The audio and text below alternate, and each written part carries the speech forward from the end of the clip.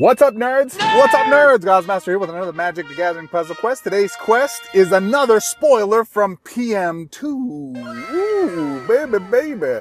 Yeah, as always, gratitude and appreciation to the immaculate, the powerful, the Dub G for Webcore Games, or Dub C. I like Dub C. It's like MC, but upside down. I don't know. Anyways, let's get into it. So today I share with you another spoiler. Oh. I've heard some grumbles about some people saying they don't like Eldrazi, and I ask you, why? Because today, Death Incarnate, the all-powerful, all-consuming beast of devastation across the multiverse, Emrakul, the world anew. 20 mana, devoid, hexproof, legendary flying, 12/12. It's a big girl. She's big. She's... You know, this place has gone way downhill. What do you say we go somewhere else? That's a huge Eldrazi. When this creature enters the battlefield, if you control 2 or less creatures, gain control of target opposing creature. So when this creature enters the battlefield, does not have to be cast, just enters battlefield. We can cheat this out with all kinds of different things, but one of my favorite ways to cheat things out with connecting the dots. And no one ever touched my feet before. That's a huge... So we cheat her out with connecting the dots, we bounce her, we do some shenanigans. You gain control of target opposing creature. Then ingest X. X is the number of creatures within devoid you control. So this would be one of them. So you ingest one. Or if you have 2, this would be 2. Including the reinforcements, unless you have a dozen of these, right? Or, here's the deal. You're using Kip. Kip is starting to see a lot of use.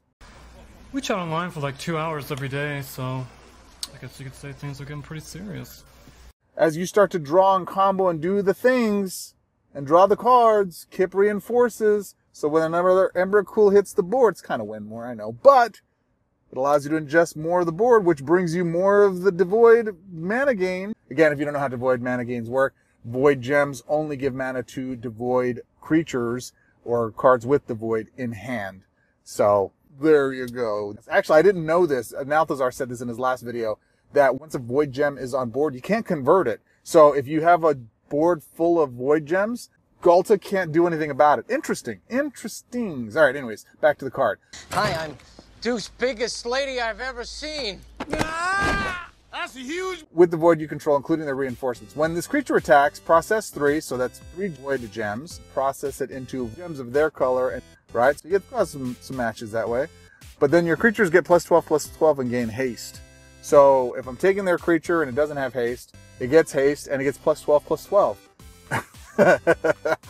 If they really wanted to make this OP, it would have been for every reinforcement it has. Could you imagine that? Oh, that would have been a great way to do it. Oh my goodness. But they did not, alas. So I still think this is something we can do and break it. But it is a total 12/12 to the bottom line. I like this card. I think it's fun. It's colorless, so everybody can play it. It's got some ETB effects that allows you just at the minimum to take their creatures. So if you want to run some Gitrog, Snag and Sack, you can do that. Or if you want to just do some gem infestations and some devoids, it's something that'll work for you there. How would you break this? How would you make this work for you? I think this is a natural addition to Kip. And then you can run some combos. It just gives you bigger and bigger and bigger stuff that combos off of each other with void gems and taking stuff off and getting it done. With that said, my friends, it's coming close. Soon. I'm anticipating and I'm hoping, and again, I have no insights on this. I'm expecting that we should see the full spoiler list soon, hopefully within the week. And then maybe in a few days with a full set of spoilers. I don't know. I hope so. But we'll see. And then after that, maybe another week, and then we get the full set drop, which would be fantastic. That said, my friends, I'm excited for this set. There's a lot of great stuff that's coming down the pipe. And yeah, Emrakul is dope. With that said, my friends, I appreciate you can be anywhere in the world. Get into the Discord where we're having serious conversations about how this is going to change and shake the meta up. There's a lot of stuff that's going to be adjusting with this. And I just added a new section, suggestions for Webcore. You can go in there, comment, offer your suggestions for Webcore. They probably won't read it. Maybe they will, maybe they won't.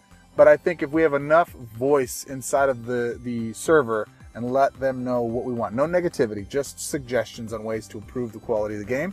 Who knows, maybe they'll take a couple and put them to use. Until our next quest, my friends, until the set drops, PM2, and I got one more spoiler for you. I'll see you in the next one. Swords up.